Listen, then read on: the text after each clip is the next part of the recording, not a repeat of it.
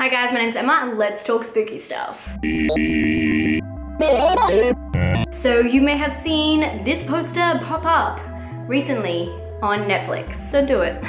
This is The Vault, starring James Franco and Francesca Eastwood. I actually really like her. I watched a movie of hers recently that I thought was a fucking killer. I'll talk about it in my favorites of January. You don't want to miss it. Great film. But she was half the reason I wanted to watch this. James Franco, very questionable these days.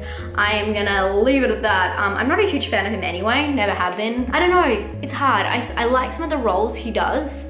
I think he does some really good, sensitive roles, but then he just does not seem like a guy that would be cool in real life, if you know what I mean. Anyway, on to the next. You guys might remember I spoke about a movie that's called The House on Willow Street, A House on Willow Street, From a House on Willow Street. It has many different titles. And that movie was about a kidnapping, and the person they were kidnapping was actually possessed, which was an amazing idea. This movie is kind of like that, and I feel kind of bad if I'm ruining it for you, but if you click on this movie and you see it's a horror, and you read what it's kind of about, you're gonna think that you're in for a wild ride, but you're not. Let's start from the start. The movie opens with a girl going into a bank to get an interview to work there, and then a girl at a teller losing her shit, and you can see they're making eye contact. Then something else sketchy is going on, and you're realizing they're setting them up and they're gonna rob their asses. During the holdup, the hostages start to reveal that this isn't any ordinary bank, it's actually haunted, and what lies in the vault is not human. Actually, they don't know what it is, and throughout the story, it is revealed. Firstly, I wanna say, it is a really dark story. When they go through the backstory that is finally revealed, I think it's really fucked up. And I think that they use certain wordings and certain situations to make it really, the imagery in your head, very fucked up, and I like that. But I would say that's the only redeeming factor of the film. The relationship between these people who are the robbers comes to light. It's kind of a little bit weak.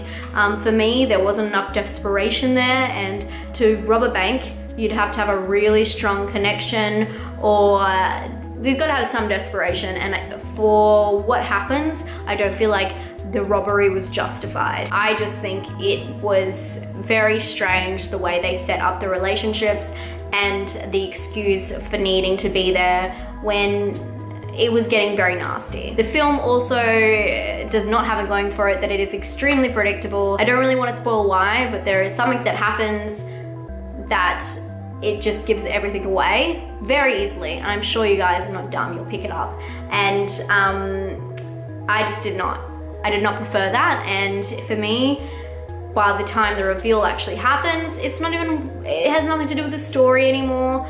It wasn't that jaw-dropping. Sometimes they try and be so subtle that it doesn't matter, if that makes any sense. Like, you already figured it out, but it doesn't actually contribute to the storyline in any way, and I just thought it was quite unoriginal, quite predictable. I understood what they were trying to do. They were trying to do a House on Willow Street, take a situation, put a little paranormal spin, which I love the idea. Again, I love the idea of a normal situation, and that is when you find something paranormal, or like a crazy situation that is non-paranormal, and that's when, you know, a fucking ghost pops out. I love that. But then they try to spring another kind of subplot into it, and it all became a little bit too messy, but not focused enough on the characters to actually give a fuck.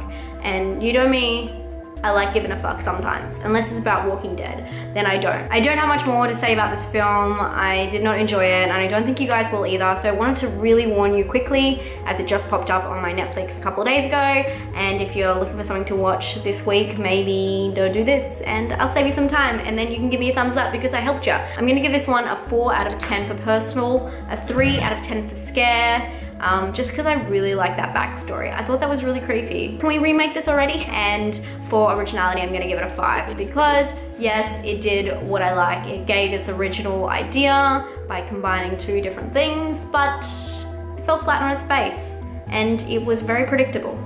So that is how I feel about The Vault. If you enjoyed this or if you found it helpful, please give it a thumbs up, and I'll talk to you guys very soon. Stay spooky, guys.